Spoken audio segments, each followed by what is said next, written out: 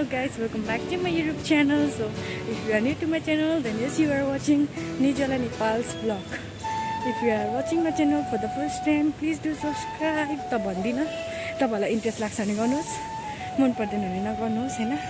तपाईलाई मेरो भिडियो मन पर्यो भने लाइक गर्नुस्, फेरि हेर्नु मन पर्यो भने सब्स्क्राइब पनि गरिदिनु होला।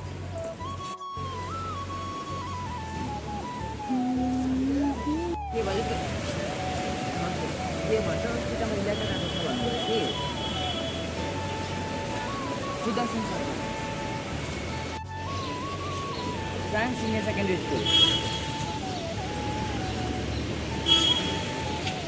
म चाहिँ हैन अहिले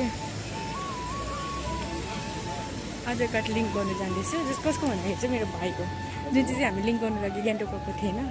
त्यसमा चाहिँ पेरेन्ट्स चाहिन्छ भन्यो अनि यतानिर चाहिँ भर्खर एउटा प्राइभेट खोलेको छ कि, अन्त त्यहाँनिर चाहिँ हेरौँ अब हुन्छ हुँदैन है। उसको नम्बरमा लिङ्क गर्नु भन्दै चाहिँ आधार कार्ड, अनि हामी जाँदैछु। तपाईँलाई म देखाउने छु।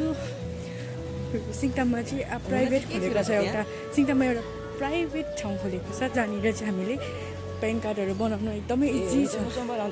सो गाइस म भेट्छु त्यहाँनिर।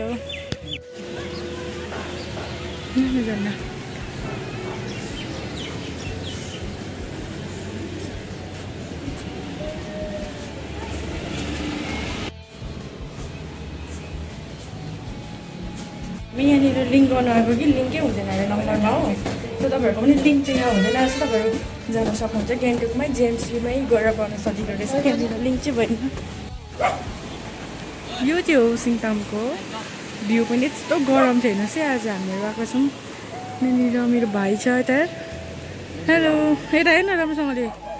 यो चाहिँ एकदम ह्यान्डसम छ। कसैलाई मन पऱ्यो भने भन्नुहोस्। यो चाहिँ हो स्ट्रेट वक भन्छ। यो हाम्रो सिङतामको चाहिँ एकदम फेमस प्लेस हो। जो पनि बोयफ्रेन्ड गर्लफ्रेन्डहरू आउँछ यहाँ हात पक्रिँदै पक्रिँदै हिँड्छ। हाम्रो चाहिँ छैन, त्यही भएर हामी एक्लै हिँड्दैछौँ। खासैमा चाहिँ हामीहरू आज होइन आधार कार्ड लिङ्क गर्नु गएको थियो कि भाइको, अनि अचानकमा याद आयो आज त हाम्रो आमा र बाबाको एनिभर्सरी रहेछ होइन। कति भनिन्छ भने 32nd एनिभर्सरी रहेछ। अन्त त्यहाँबाट चाहिँ हामीलाई भर्खरै याद भएको।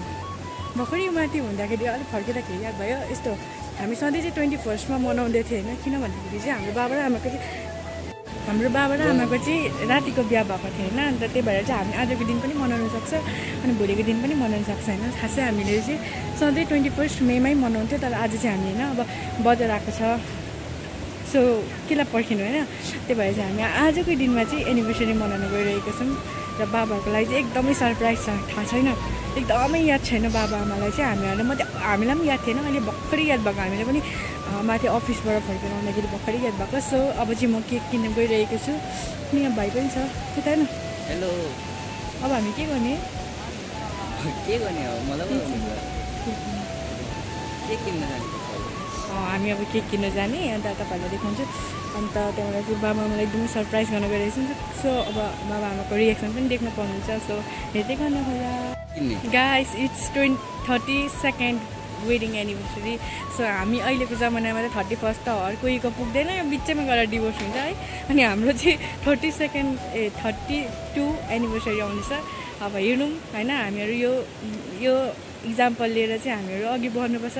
अब प्रायःको त बिहा गर्ने बित्तिकै डिभोर्स पनि भइहाल्छ होइन। तर हाम्रो अब बाबा आमाले चाहिँ 32 इयर्ससम्म चाहिँ सँगै बसेर अब यो रिलेसनसिपलाई अघि बढाइरहनु भएको छ र मेनी मोर्स टु गो होइन। So I am very much excited है। अब भरे गएर चाहिँ सरप्राइज गर्नुको लागि चाहिँ एकदमै खुसी, एकदमै एक्साइटेड छु। कुन चाहिँ लाने भाइ? Which one you prefer? म त ब्ल्याकै मनपर्छ। कुन लगाउँ कन्फ्युज भयो यता बेसी भएर। यो झन् दामी रहेछ। यो त्यो सिङतामको डिपार्टमेन्टल स्टोर। सो फाइनली है गाडीबाट निक्लेको। अनि कहाँ आइपुग्यो भन्दाखेरि चाहिँ यहाँ तपाईँहरूले सोच्नु हुँदै होला मेरो घर कहाँ हो भनेर है। मेरो घर चाहिँ साङ जिङ्ला हो। यहाँ देख्नुहुँदै होला मन्दिर, जिङ्ला मन्दिरदेखि चाहिँ उकालो हिँड्नुपर्छ। जिङ्ला मन्दिर हो यो चाहिँ। राम्रो छ, तपाईँहरू पूजा गर्न आउन सक्नुहुन्छ। अनि कसैको बिहा गर्नु मन छ भने आउँदा पनि हुन्छ, बिहा पनि गर्नुहुन्छ। अनि यहाँ मेरो भाइ चाहिँ गलेर यसरी बसिरहेछ।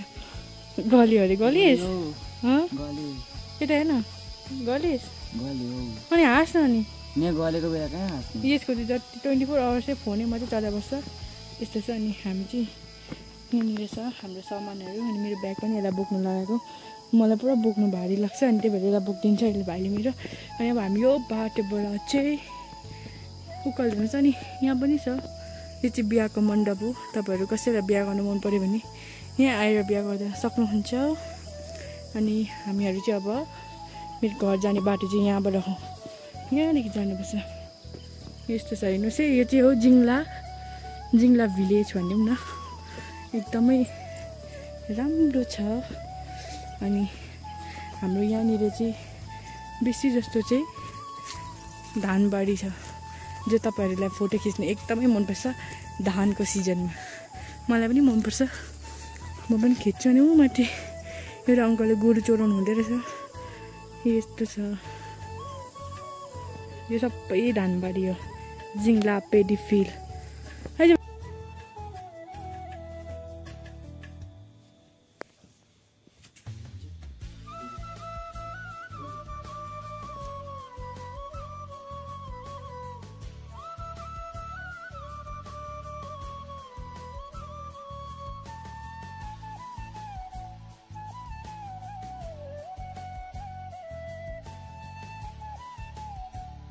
चाहिँ हाम्रो आमा र बुवाको 32 एनिभर्सरी हो। बुवा के भन्न चाहनुहुन्छ भन्नु? छिटो भन्नु, के भन्न चाहन्छ?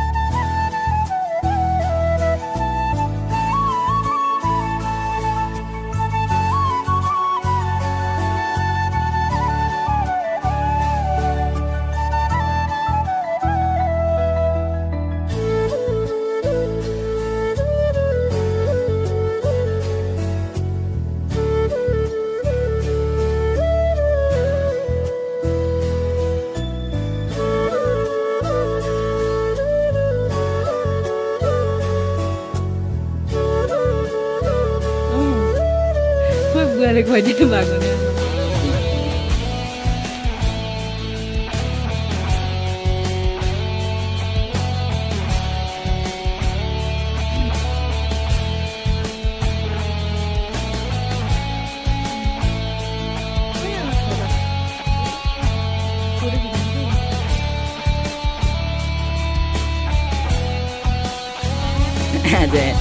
एनिभर्सरीको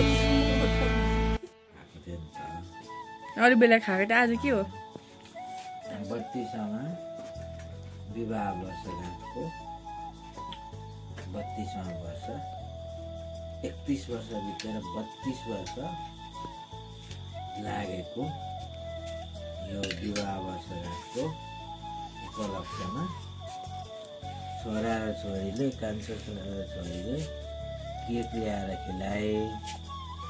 आज ह्याप्पी एनिभर्सरी। कस्तो फिल भयो आज?